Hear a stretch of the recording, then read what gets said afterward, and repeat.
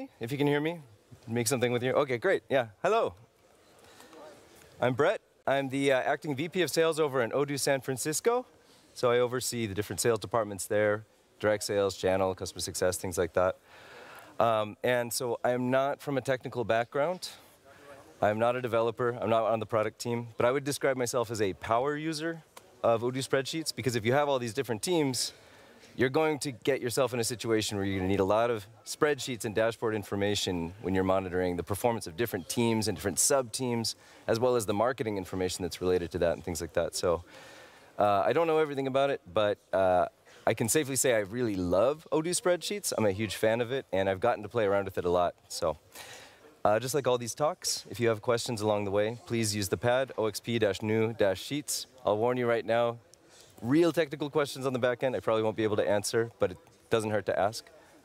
If I can't answer it, of course, at the end I'll do what I can to try to get the right answer after the talk for you. But let's get right into it. So, for a lot of you, this is new. This is a new concept. You've never heard of this before. You haven't used Odoo spreadsheets. What's the purpose of it? Why do we have it? You know, it's a fancy ERP software. What's the point of having so many spreadsheets? Odoo spreadsheets are very special because they have a lot of special use cases that really go beyond the basic reporting and go beyond the basic analysis and data visualization that we have. The classic examples, anytime that you really want to use formulas and calculations with your data, which is quite often, you know, you want to multiply something to, you know, see what it's going to be based off of some margin that you are anticipating, for example. Or if you just really want to see, you know, the averages of things, or if you want to combine a bunch of things and then you know, compare that to another set of data.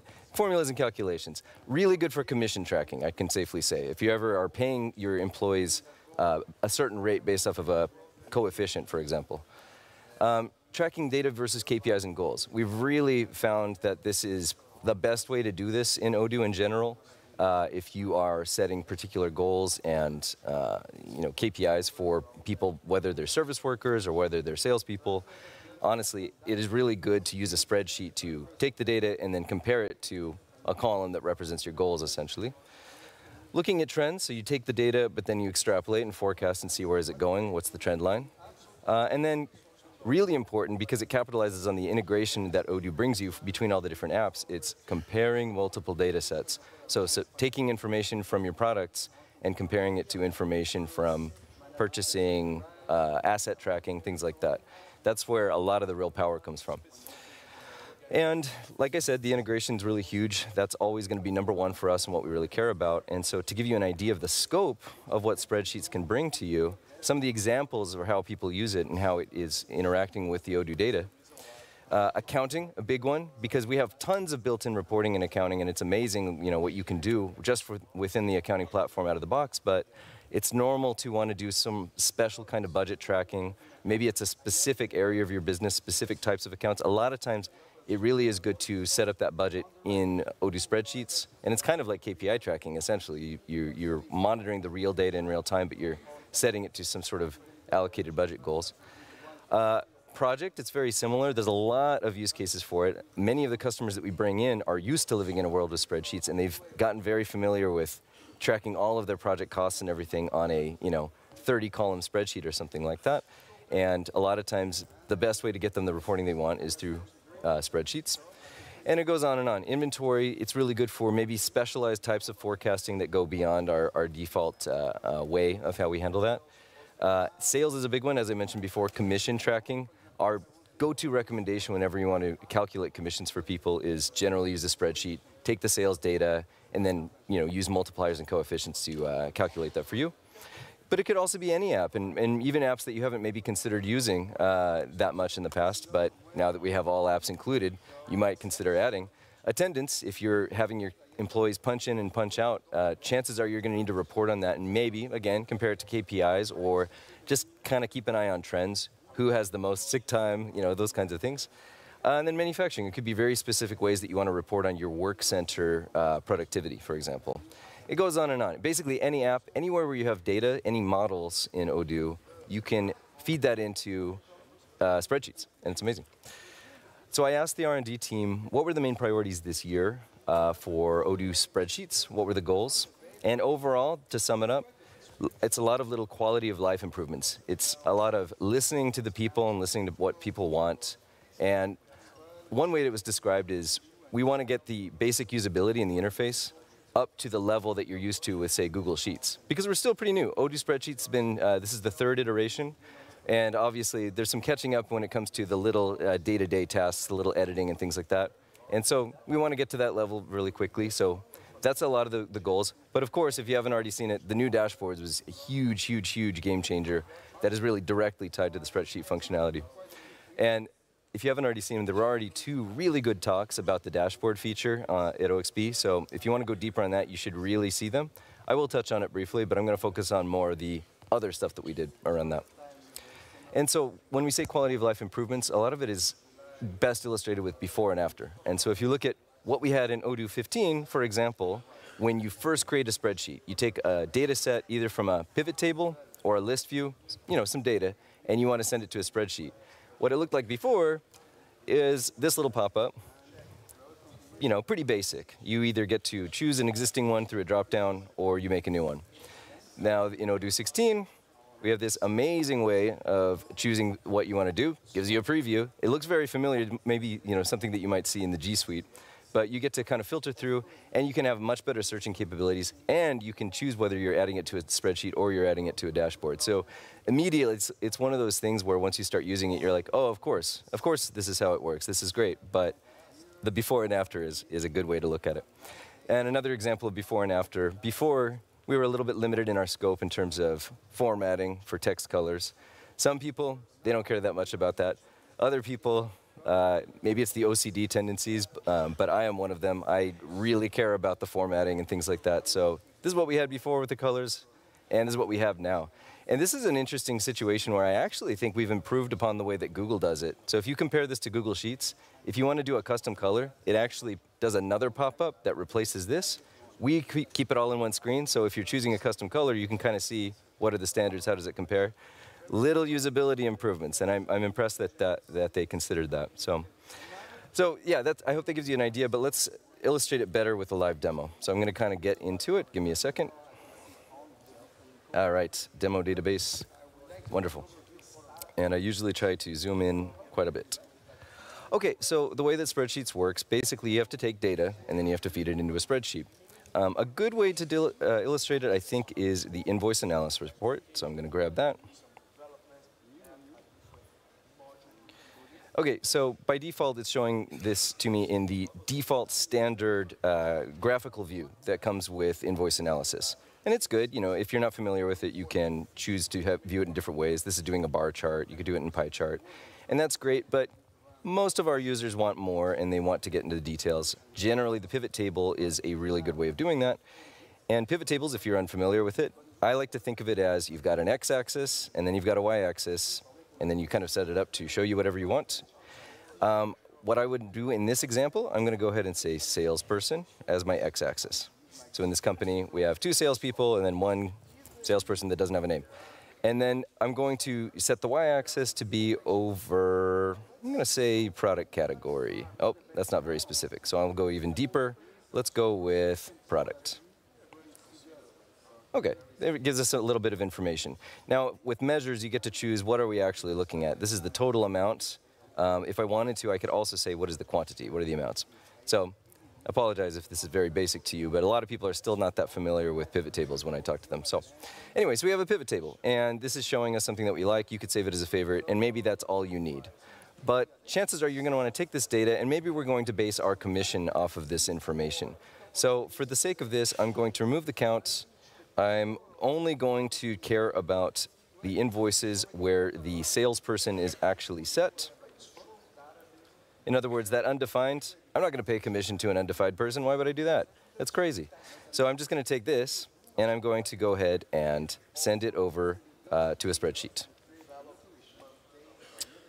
Oh, I noticed something. Actually, when I made that change, it actually reverted it. So I'm going to go ahead and put it to product bin. Okay, thank God. You got to catch that.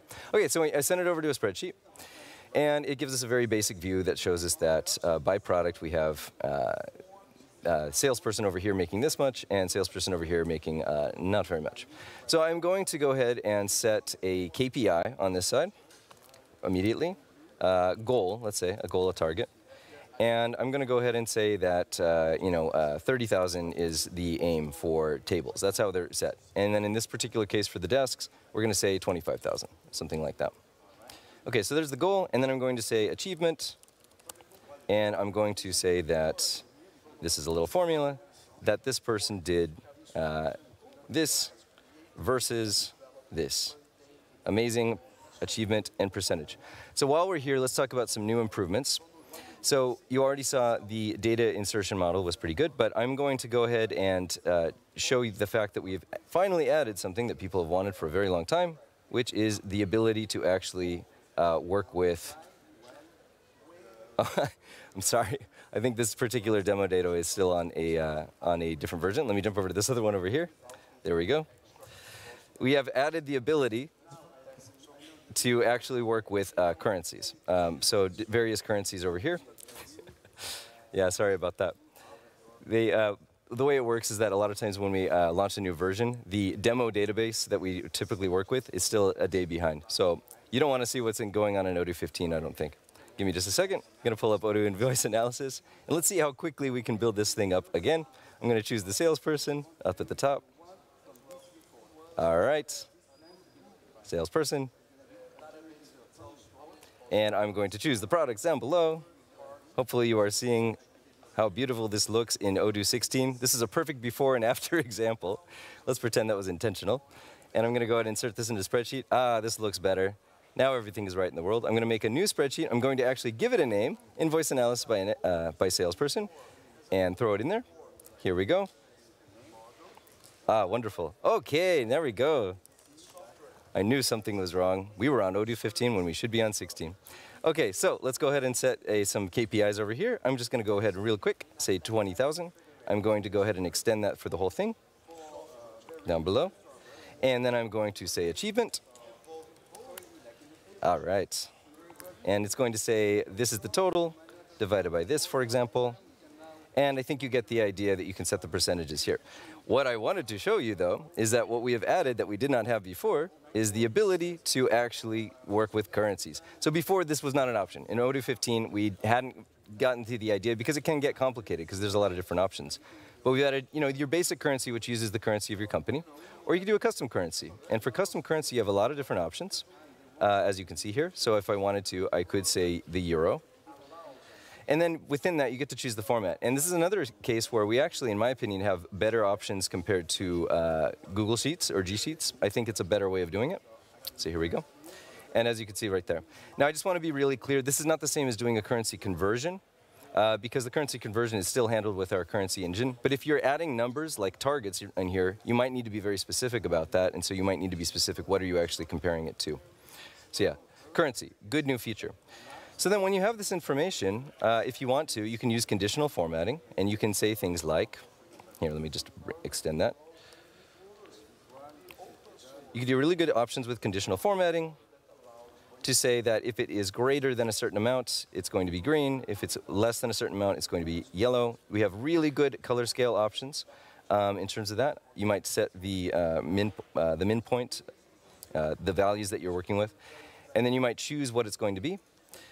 But in the interest of time, I'm going to move past the features that we already had and try to focus on the stuff that is actually new. I think that is a good way to do it. So the next thing that I want to talk about for that we've added in this new version is new chart types. And so we found this necessary in order to build our dashboard model and improve our dashboard functionality that we have.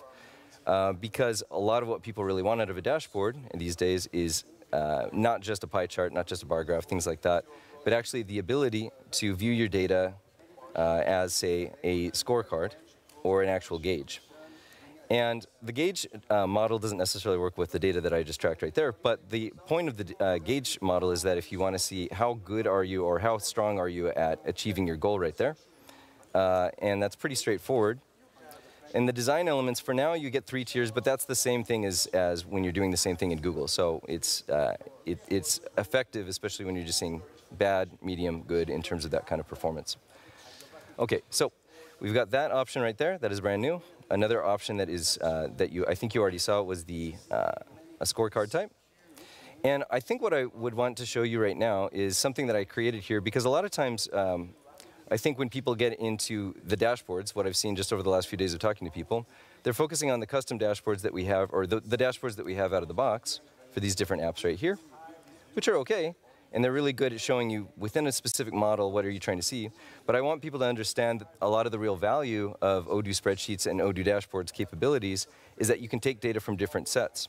So what I created right here is a new dashboard, and this is for a business where, let's say that you're very focused on field service. You have vehicles that go out into the field, they're driving around, you're doing jobs and things like that, and you have to make decisions that come from different models. So what we have right here on this dashboard that I built is we have a quantity of vehicles available. This comes from the fleet model. So from the Odoo fleet model, it's telling me in real time how many vehicles we have. And then over here, we actually have how many jobs we have in today's field service. And these are clickable, so if you click on it, it takes you directly to the field service model right there. Then down here, we're using an app called Odoo Repairs. And so with Odoo Repairs, you can actually see how many repair jobs you have currently. And I applied a filter, which is an amazing new filter that we've added. You can do a filter on a specific column, which is fantastic. And then down below, I also just said, what are the top products that we actually want to be focused on? These are the highest cost products, because we set a specific filter right there. So basically, with Odoo dashboards and Odoo spreadsheet capabilities, you can have a single dashboard that takes in information from 4 completely separate apps and compares it side by side, because that's what works for me. And this might be, as a user, the only thing that I pay attention to. I come in and I see how many vehicles do we have available today, what are the jobs, what are the repair orders specific to those jobs, and then what are the products. It's extremely powerful, and this is the kind of thing that you can build in 5 minutes, 10 minutes of working with it. So it's pretty fantastic. There's a couple more features, but they're actually related to slides. So I'm going to show you something that we've just added recently that I think would be good for the community for once, because a lot of times these features are only for enterprise. You might have seen, but the library related to this has now been open sourced.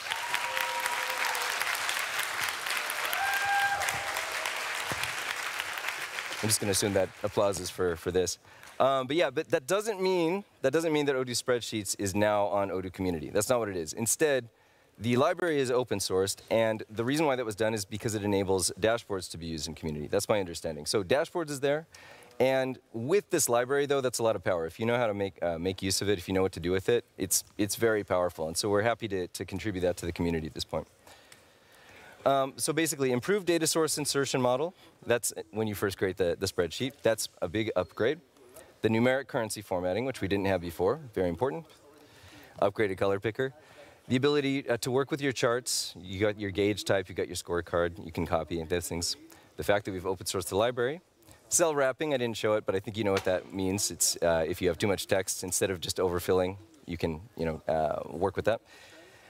Pivot control, you have a lot more in control now over changing the name of the pivots. Before you were just kind of set with whatever they gave you. But you can also go and edit the domain, meaning the filters that you're working with that built that pivot after the fact. Before, you always had to basically start over with a new pivot if you decided, oh, I want to add another country that I didn't have the first time I made it. So you can have a very easy way of modifying the domain, which is fantastic. The data range of filters, which I briefly touched on, which we didn't have before, but for any sort of row or column, you can add a filter. Something that you'll just have to take my word for. Now you can actually import an Excel file directly into Odoo as a spreadsheet, and it'll bring in the formulas with it, which is really important. So there are use cases where instead of starting from scratch in Odoo, you would start from a spreadsheet that you already have, bring it in, and then you can start to send data from Odoo into it, and that is actually pretty amazing. And of course, the new dashboards, which you've seen right there.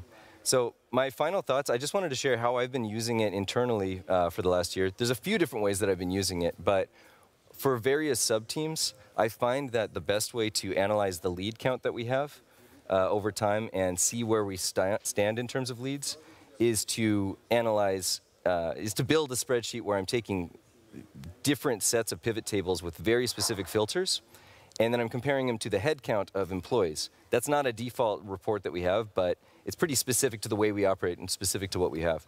So basically, from here, I'm tracking what is the overall count of employees per month, and then I'm seeing what are the overall number of leads, and then dividing that to see how many leads per person are there. And then I'm tracking other types of leads too, more specifically, because not all leads are equal, at least the way that we're doing it. So I'm taking some that come from scheduled appointments, taking some that have professional emails or not. These are all from pivot tables with very specific filters applied and things like that. And then I'm also extrapolating to see, okay, compared to where we're at in the month, where are we going to end up at the end of the month? And for that, I'm using a formula where it's just saying, what is the current day of the month, and seeing like that. And then you can view that in a chart. So that's how I've been doing it in Odoo 15 for this whole year. But as soon as we internally migrate to Odoo 16, which typically happens a month or so after the release, I cannot wait to start actually using dashboards for everything and actually taking the spreadsheet functionality that we have now and making this, instead of this kind of a view, something very beautiful like a spreadsheet with a gauge and a chart. I'm extremely excited about it, and I hope that all of you, if you're not already using Odoo spreadsheets or considering it, it's seriously something that can bring a huge amount of value to what you're doing. And I believe that is all we have. Let's go to the questions.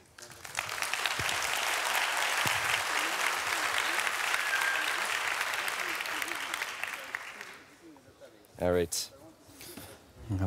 Thank you for your presentation. Sure. So we have some questions here on the pad. Okay.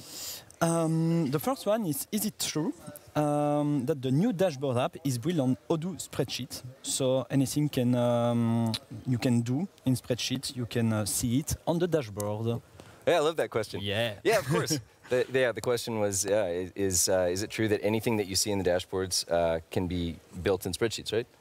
Exactly. Of course, yeah, absolutely. In fact, all of the dashboards are built with spreadsheets. So I should say that if you haven't already seen it, if you go to our standard dashboards that you get when you first install the Odoo app, you can go into configuration settings and say that you want to go to a particular section. You have access to the spreadsheet that basically built that dashboard, and you can go into edit and completely change it from here, and you're using spreadsheet tools and you're building it out of here. And it's a really good way to learn the tool too, because if you click on it, you start to see, oh, okay, so this came from a specific pivot table, okay, and this chart, how was this configured? So you can maybe click on this and then edit it. And so my strong recommendation for anybody immersing themselves in Odoo 16, start with the dashboards that we have. Don't mess with them too much initially, but explore them and see how they're configured. And I think that's a much faster way to learn it than trying to read documents or watch videos. Play around with it. Thank you. Someone asked just on this, so how can you combine invoices and costs in the same sheets? Is it possible? Yeah, invoices and costs. I would take the invoice analysis, or I would take a list of invoices, for example, send it to a sheet as a pivot table, and then you could take costs, and costs could be defined in different ways. I mean, are you talking about expenses? Are you talking about bills? Are you talking about maybe just specific from a specific account in your chart of accounts general ledger?